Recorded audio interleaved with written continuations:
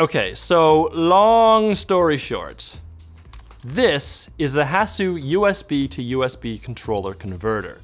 You can use it to convert almost any USB keyboard into a fully programmable keyboard using TMK or QMK. So, keyboard nerds, yes, this thing is every bit as awesome as it sounds. There are a few limitations, but overall, it's great. So if you want to buy or build one of these, you should. It has the Terran seal of approval. Even the keyboard's RGB still works normally. As for me, I use 3 of them to give myself 3 additional pure macro keyboards. No biggie. Okay, that's all folks. See you next time when I'll be discussing 5 reasons why you might want to inject an RFID chip into your ass. Oh, sorry, did you guys want more of an explanation than that? Fine, stick around.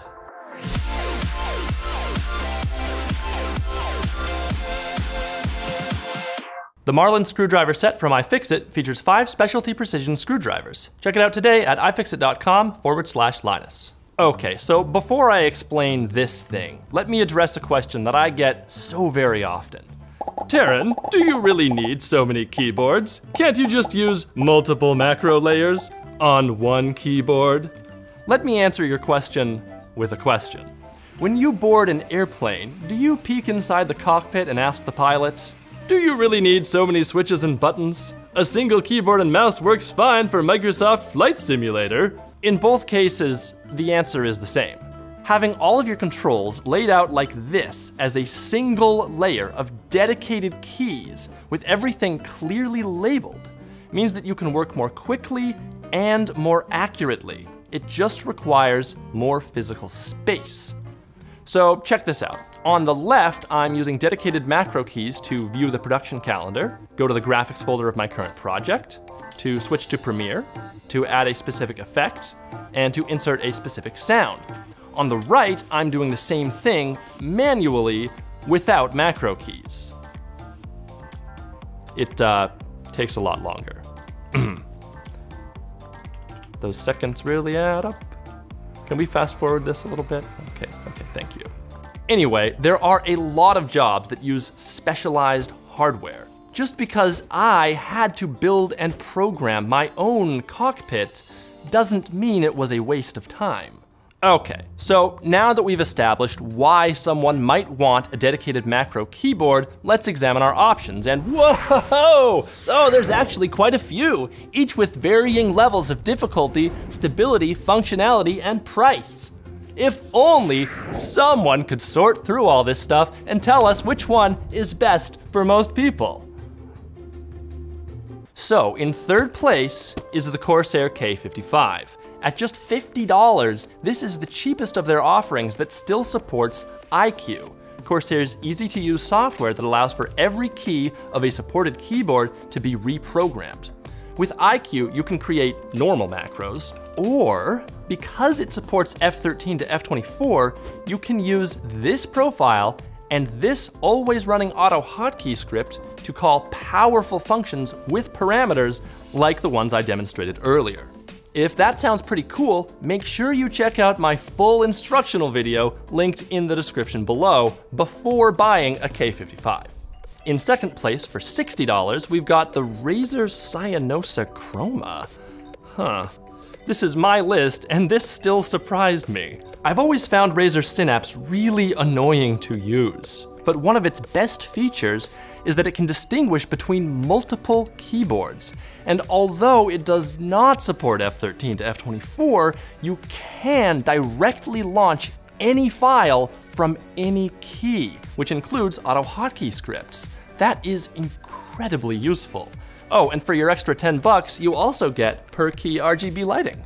Honestly, the Cyanosa Chroma is such a great deal for a pure macro keyboard that I suspect for most of you it'll be more than enough. So if you want to go this route, the RAZER profile, all the AutoHotKey code, and my instructional video can again be found in this video's description. Finally, in first place, for just $63 from oneupkeyboards.com, you can get the HASU USB converter, or as I call it, the ultimate macro device. This is the cheapest and easiest way that I have found to get the awesome functionality of TMK or QMK onto almost any USB keyboard. And that's a really big deal because boutique TMK and QMK keyboards usually cost over $100 altogether. That one that Linus and Anthony built was about $220 for the board plate, case, switches, and keycaps. And in fact, the very cheapest fully assembled TMK keyboard that I was able to find is this one with only 68 keys for $100. So on a $1 per macro key basis, the keyboard converter is way out ahead of that. Even when you factor in having to get a cheap keyboard to go with it, this one's like $15, so whatever. But who cares about TMK and QMK anyway? And what on earth are they? I'm glad you asked. They are open source keyboard firmwares that are designed for specific hardware, like the Teensy and the Prionic PCB. And while I had always thought of these custom keyboards as a toy for people with too much money and no knowledge of AutoHotKey, as it turns out, only some of that is true. Seriously though, there's a lot of cool stuff in here that will really appeal to a certain kind of nerd, especially the programmers. It's got macros, layers, and RGB support, of course, but there's also special stuff like Space Cadet Shift, which uses your shift keys as parentheses if you just tap them, Unicode support, which does exactly what you'd expect, and Tap Dance, which will call different functions from the same key depending upon how many times you tap it. Okay, so to get this working, first you need a hex file. The easiest way to get one is to use this online tool, but don't bother because it doesn't give you access to most of the cool stuff that TMK or QMK is capable of. So, the better way to do this is to set up a Linux environment in Windows, install Git, and then download the entire QMK repository. It's easy. Then you'll be ready to use a text editor to modify the appropriate keymap.c file and maybe config.h, launch Ubuntu, cd over to our QMK firmware folder, and sudo make ourselves a hex file. Now, I have a full tutorial video for that too. It's linked below. But don't worry, you don't have to do any of that stuff because you can find several hex files that I already created for you on my GitHub, also linked below. I recommend f24.hex, but if you want Control, Shift, and Alt to still work normally, use f24 with modifiers.hex. Bringing us finally to how you actually get this thing working. Download, install, and open QMK Toolbox. Then just plug in your USB converter by itself with no keyboard attached, and hit the little button. Locate your hex file, and hit Flash to flash it onto the firmware. Then unplug the converter, and you're done. Just remember that every time you use the converter, you need to plug it in by itself, and then plug in your keyboard to the back, or it won't work. And sometimes you might have to re-plug it in after a computer restart, which is pretty annoying. Now, if you were to go and type into a text document at this stage, you'd probably notice that it's still sending normal keystrokes, except the caps lock doesn't work. So what gives?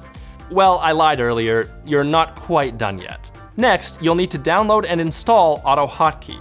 Then go to this link and download this AutoHotKey script by clicking Raw and Control-S to save. Create this exact folder structure and save it here. Delete the stupid .txt if it appears. Now, double-click on it to get it running. A friendly icon should appear in your taskbar. Now, try typing into a text document. Instead of text, you should be seeing tooltips, no matter which key you press. Perfect. After this point, it's up to you. All you have to do is replace those tooltips with literally any script you want. You can do anything that AutoHotKey can do, which is a lot.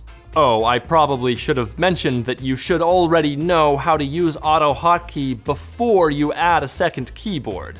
So if you're new, this is a great tutorial to get you started. Also, I strongly recommend that you place a shortcut to the script file into your startup folder like so. But why do it this way? Why not just create the macros inside of QMK? Well, because AutoHotKey can do 1,000 times as much stuff. So for my purposes, I just needed a way for my QMK keyboard to call any of the functions that I'd already written in AutoHotKey. And because I couldn't figure out how to send PS2 set1 make scan codes or raw USB keyboard HID codes, I had to go with my usual method of using F24 as an extra modifier key. I call this wrapping a keystroke. Then I use this single line in AutoHotKey to block those wrapped keystrokes and replace them with whatever I want. But a few keys don't play nicely with this method, namely caps lock, numlock, shift, control, alt, win, apps, and pause break. So before wrapping them, I replaced them with little known keys like language, international, and the Brazilian comma. And that's it. I'm done. For 3 years, I've been looking for a cheap but stable way to do all of this, and the HASU USB to USB keyboard converter checks all the boxes.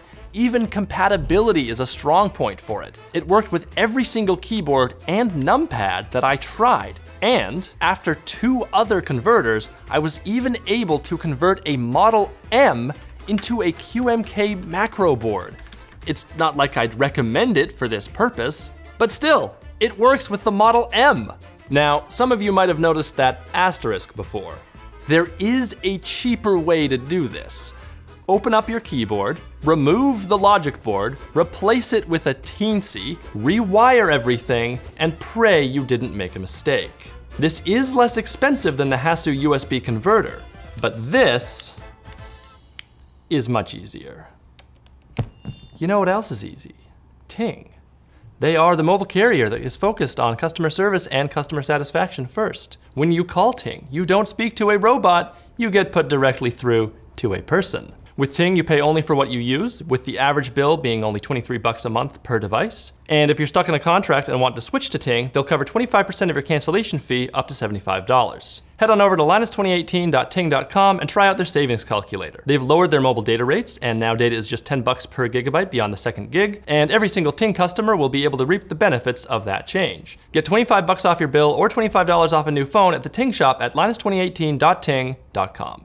Thanks for watching, guys. Like it if you liked it, dislike it if you disliked it. Oh, you can watch my original video about Lua macros, but don't bother because this video makes it obsolete. Look at all these second keyboard pictures that people have sent me since then. Anyway, buy some merch, join the forum, and subscribe to PewDiePie.